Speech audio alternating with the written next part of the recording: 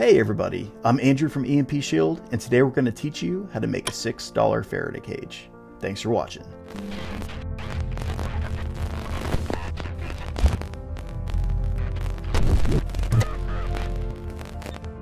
To start, you will need a cardboard box, heavy aluminum foil, and duct tape. Begin by placing 2 sheets of foil on a table. Next, you will connect the 2 sheets by creating a folded seam that includes 2 to 3 folds to ensure the effectiveness of the Faraday cage.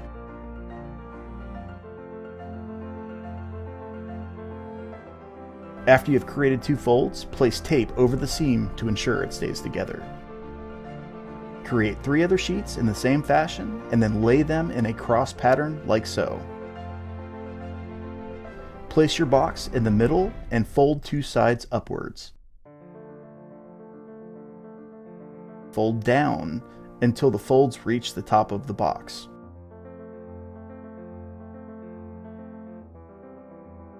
Be sure to place tape over the seam.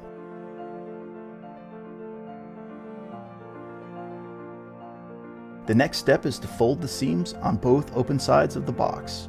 Again, make several folds to ensure that no portion of the box is exposed and every seam has tape securing it. You now have a Faraday cage that will protect any electrical equipment inside the box. This box can be unfolded and used multiple times. For more information on EMP protection, tutorials, or to buy EMP Shield for your home, vehicle, RV, solar, and more, visit empshield.com.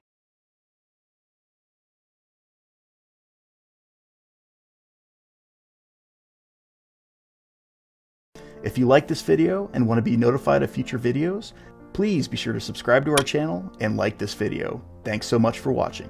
Bye.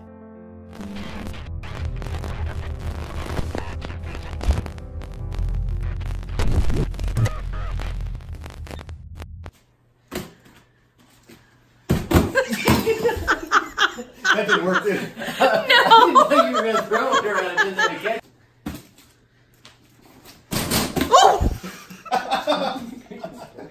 Okay, I gotta throw it much lower. Upside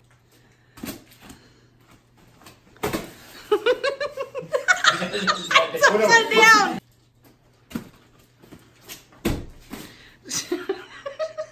It was never recording! You didn't record any of it! Really?